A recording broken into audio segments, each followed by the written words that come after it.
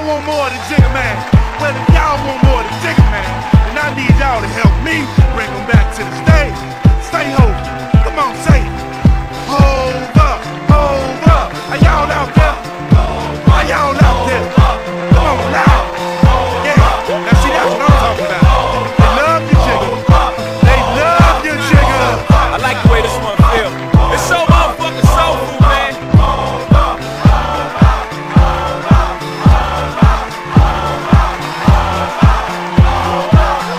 Okay.